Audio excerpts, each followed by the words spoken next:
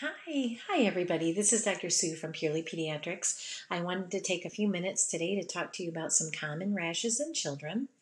As a disclaimer, remember there are many different rashes, many different diagnoses, and many different ways to treat rashes. So please reach out to your pediatrician when you can with regard to rashes that you may not be able to figure out or understand and feel stressed about. So remember, that's why we're here.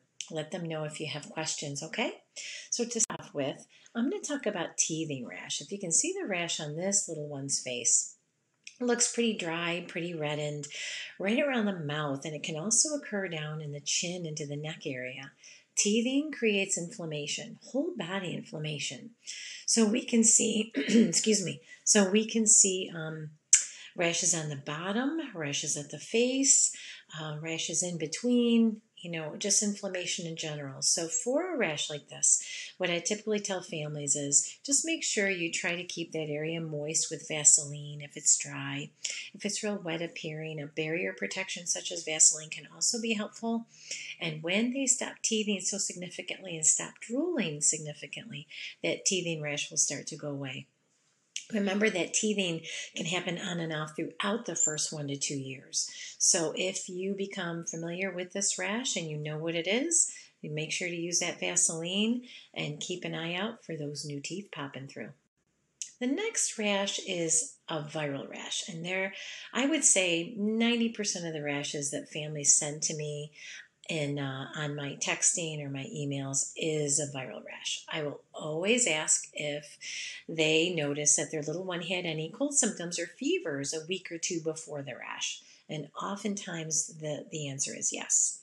Viral rashes you can see on this little one, they're just kind of flat, reddened areas, look like spots. They can be all over the body, can happen all of a sudden, and generally occur after a virus starts to leave our body. Again, this is caused from inflammation from a virus. Generally, there's nothing that needs to be done. The rash may be itchy at times, and if that's the case and it's whole body, the best way to treat that would be using Benadryl.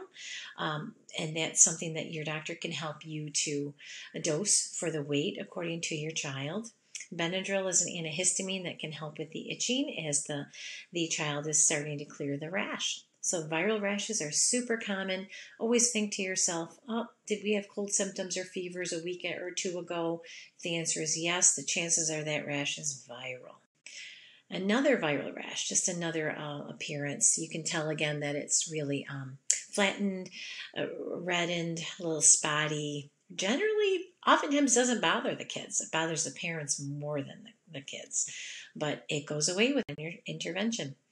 Hand, foot, mouth rash is also a viral rash. And I wanted to show you this hand because this is what it can look like. It can look like red spots on the palms, red spots on the feet. It gets around. It can even be whole body if it's the first time your little one has been affected. It generally gets around the mouth as well. This is just a classic pattern of this virus. There's not many viruses that affect the palms of our hands and the soles of our feet, but hand, foot, mouth rash is one of them. Another name for this virus is Coxsackie. Not that you have to know that, but this is something that you may have diagnosed in your little one as well. Scabies is a rash that it can come at all ages, from babies all the way to adulthood.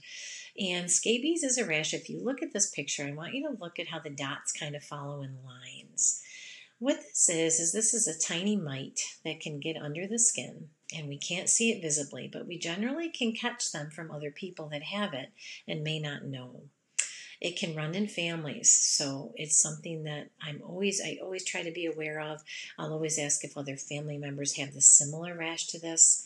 One classic key for scabies is it's very itchy, very treatable with an over-the-counter medication that you put on the whole body overnight and rinse it off in the morning, and generally it's an easy treatment.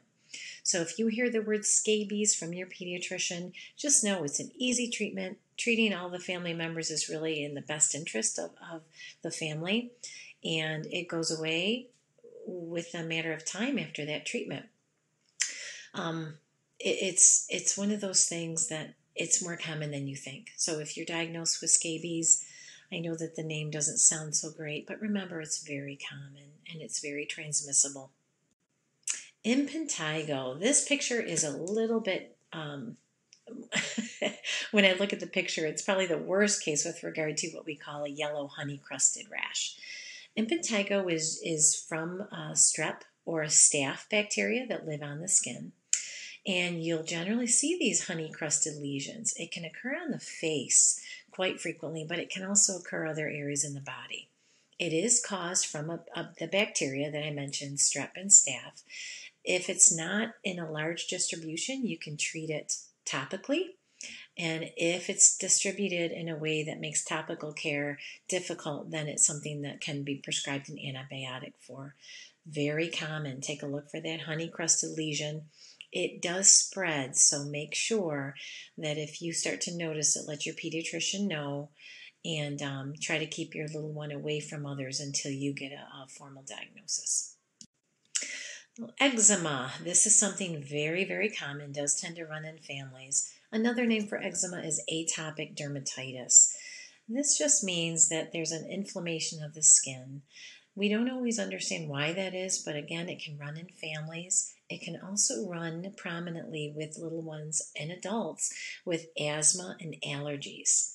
Severe eczema in babies clues us in that there may be a risk for food allergies. So oftentimes with eczema, we will talk to families about seeing an allergist as well.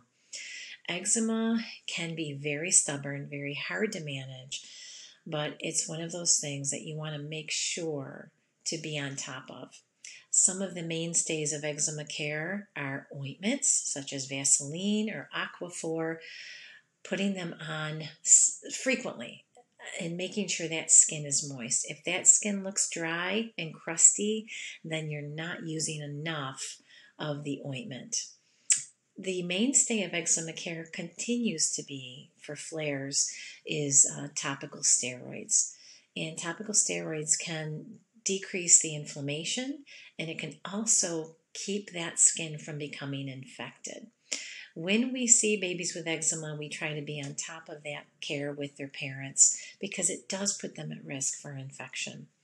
We always want to make sure we talk with families about other risk factors too, and make sure that if it's very hard to control, then we will often recommend dermatology for these kids as well to stay up on their care and make sure we're doing the best that we can. Diaper dermatitis. I actually made a video about this that's listed in the YouTube videos as well. Diaper dermatitis is a dermatitis that can be very stubborn as well. And this picture is classic. You kind of see that there's some red wounds. Looks like the top layer of the skin has been removed. This is generally a stubborn rash that is not resolved with antifungals, ointments, thickly placed ointments. It can be tough to deal with. So if you go back and take a look at some of the products that I had mentioned in my previous diaper dermatitis video, barrier protection is the best course of action for this. We don't always understand why little ones get diaper dermatitis, but it is more common than we think.